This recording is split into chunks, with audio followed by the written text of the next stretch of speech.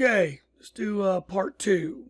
So we're going to upload the run we built earlier in part 1 and then play that back through our simulator, which I'll show you in a second here, and look at the results and how the profiler works. So first of all, we have this device here. Some of you may have seen it at trade shows, at a track, whatever. This is our simulator. We can take a data run from a profiler, from a race pack, from other devices, and play that run back exactly like it happened, 1,000 times a second to 1 RPM accuracy, so that we can develop things here in the shop. So if we take this run that we've created here, so we've got our target drive shaft that we'd like to run. Okay, we've got our timing curve that we think will get us down the racetrack. We've got our ranges of tolerance above or below where we need to modify the timing to stay on track, to stay on target with our plot. And then we have our zones where we've done different amounts of timing and advance and retard throughout that run to stay on target. So we take that, we go to control, we pick our COM port. Okay, it's usually the bottom one in the list.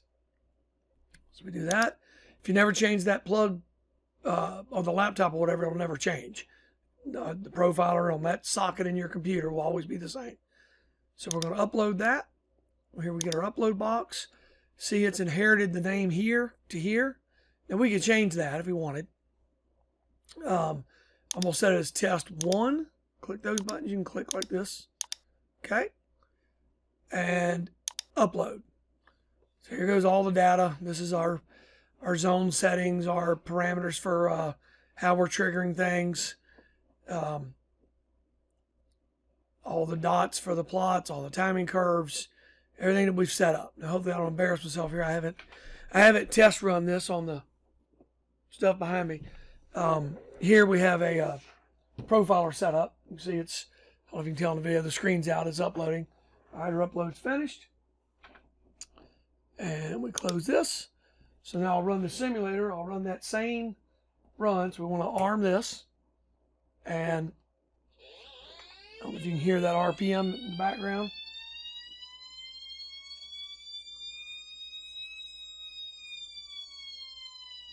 So there's that run.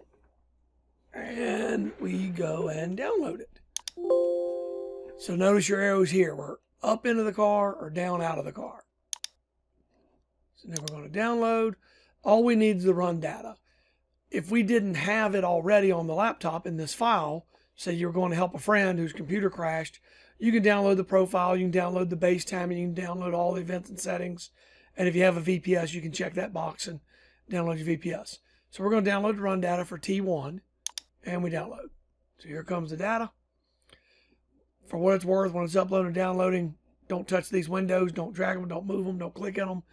It's an issue we're having with Windows, and it freezes up. If you leave them alone, you'll be good to go. Okay, so here's our data. So now what we have is based on our ranges and our settings. I'm going to turn these off so we can see. Everywhere that it's below the profile, it's adding timing. If it spikes above the profile, it's retarding timing, then back to adding. So to analyze that a little closer, let me click down there, zoom max. Click here, zoom max. You can see here we start out, we're way behind our dots, right? This particular download's actually an older download that was probably done on 8 pulses per rev or 4 even, probably 4. So right here, it's not able to add any timing until it gets from the blue to the pink or peach. If you go back to the previous video and look at our settings. So as soon as it's allowed to add, let me try to zoom in. So again, that's a right click and hold and drag. You can see right here, it says, I'm behind. Add timing. So it adds in the timing we said it was allowed to add. As it starts approaching the target, let me zoom this back out. So we're behind drive shaft speed. We're adding. And as we start to approach our target, it starts moving from add to retard. Now to look at the speed and accuracy of this, and this is where we differ largely from systems maybe built in your ignition or your EFI or whatever. You can even see right here.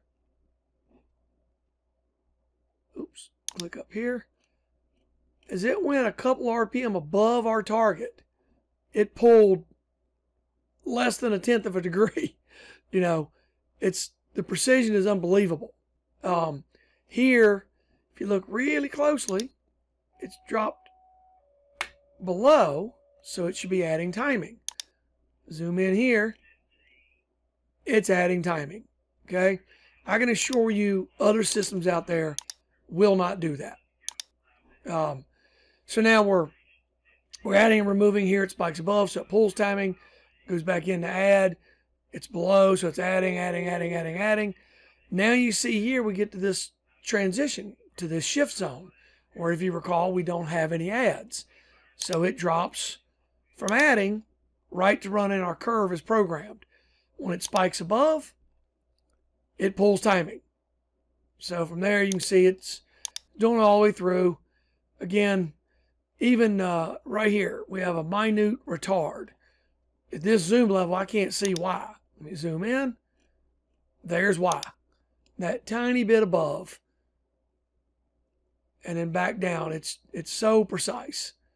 We zoom in on this. You can see the shape of this timing change matches the shape of this overspeed. And it's just completely accurate, fast. Like I say, well within 1 RPM. That's actually much finer than that, but we'll call it 1 RPM accuracy, and 1,000 times a second that it's monitoring this.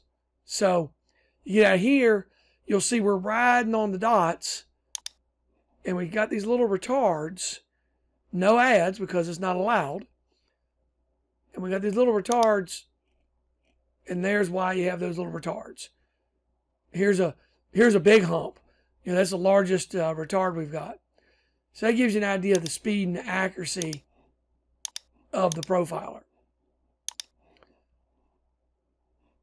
So we can take this, for example, let's do this. Let's go up here and make our dots bigger.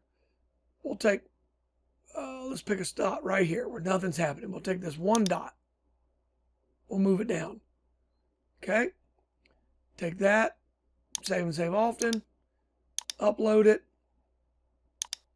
re-upload. This takes a few seconds here, and I'll show you, one, it's going to respond there. Secondly, you'll see that our simulator does exactly the same thing every time. That's a tool we developed about 12 years ago. Again, not sounding too arrogant, I assure you we are the only ones that have this tool. The commercially available stuff is just not designed for this kind of application with racing and accuracy of RPM. So, you know, you're looking at stuff here that we've got 12 different patents on.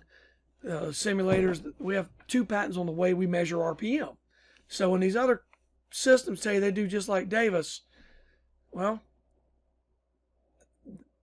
they're either not like Davis or they have some patent issues. So we've re-uploaded. Let me run the simulator again. Run it again.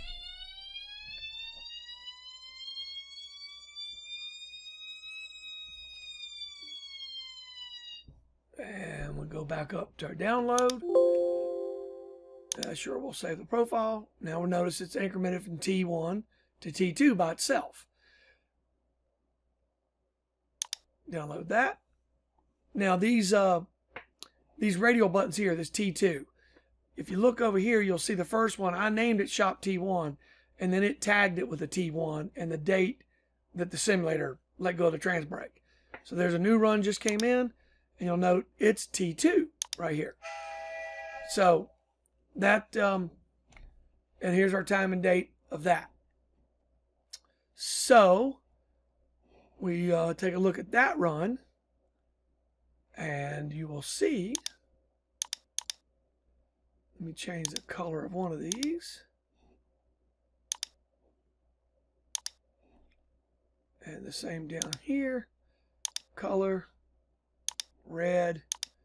So the first thing you'll notice, as far as the speed and accuracy, let's turn off the profile. And here's the simulator runs. In the recording of the profiler, you see a slight difference here.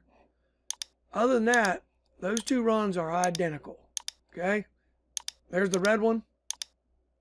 There's none. Blue. Red. It's dead on.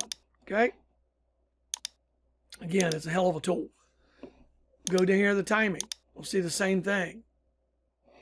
There's the blue run. There's the red one underneath of it. Now that dot we drug is right here. So turn this on. You'll see right here I've got this extra dot. It made that extra correction. The red run stayed flat through there. This one pulled down and went back up.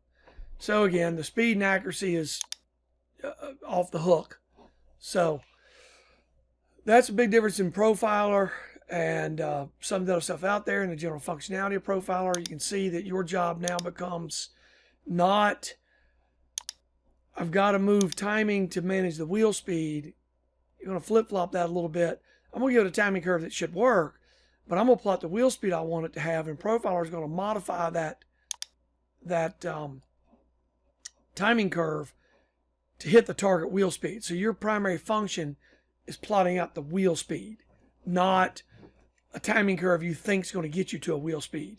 Most of my guys, most of you racers, all of you, you know what wheel speed you need to run, where on the track.